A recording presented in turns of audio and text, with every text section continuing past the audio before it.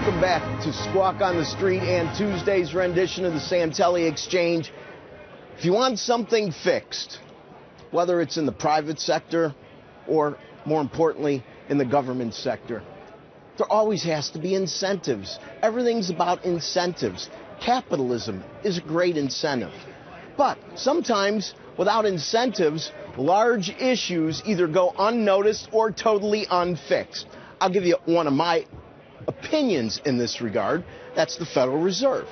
The Federal Reserve, by keeping interest rates low, removes a huge incentive for politicians to deal with problems. Yesterday we had my buddy Art Nolan on. He said the grand bargain a couple years ago never happened, and in his opinion, and I agree with it, part of the reason is because with low interest rates, there isn't this climactic epilogue to an issue to address it.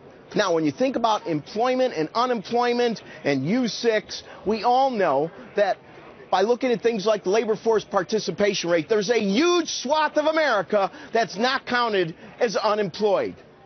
Now, think incentives, we're going to go to something I found great, and in an unusual place for me as well.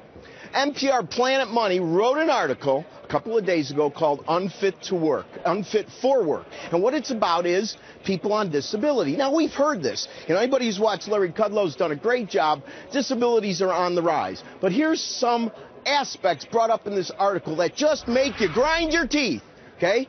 There's about 14 million people that are on disability right now. And how many of these people are counted in the ranks of the unemployed, you ask? Zero. So where's the incentive to address this? Okay, we need to put them above the radar screen. Now, in this article, they concentrated the first half on an area, Hale County, Alabama, where 1 in 4 working age adults are on disability. And it isn't just a problem for people that are older, although that's part of it. Most of these stories that are being recanted in this article are 18 to 64-year-olds, not in retirement. And it's really portrayed as another welfare program. But it isn't exactly the same. First of all, if you look at minimum wage, you basically can come up with about a $15,000 a year income on minimum wage. If you look at the disability program, it's about $13,000. But here's the wild card. On $13,000, you get health insurance. Yes, you get health insurance. And that whole program costs just shy of $300 billion a year.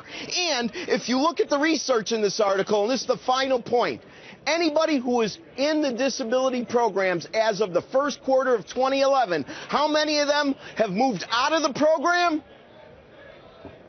Less than 1%.